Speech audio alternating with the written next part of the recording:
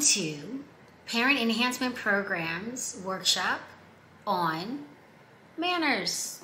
So every child needs to learn their manners, okay? So I say start from the beginning. Start from the beginning. Don't start teaching manners when they're 3 years old because, boom, it's too late. They think everything is funny.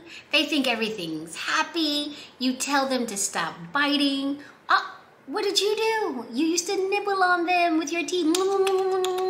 And then they started nibbling back and oh, it's so cute. It's so funny. And then when they become 2 and 3 and they start biting their siblings or biting you, it's not funny anymore. So why start something you don't want them to do in the future?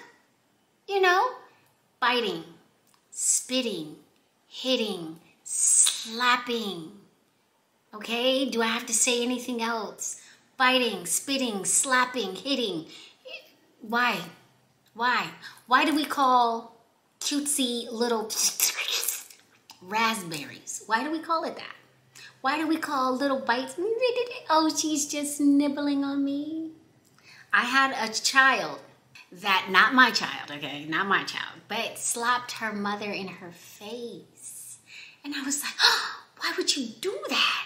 And she said, oh, it's okay. She's just a little angry with me because I didn't put on her a little angry with you.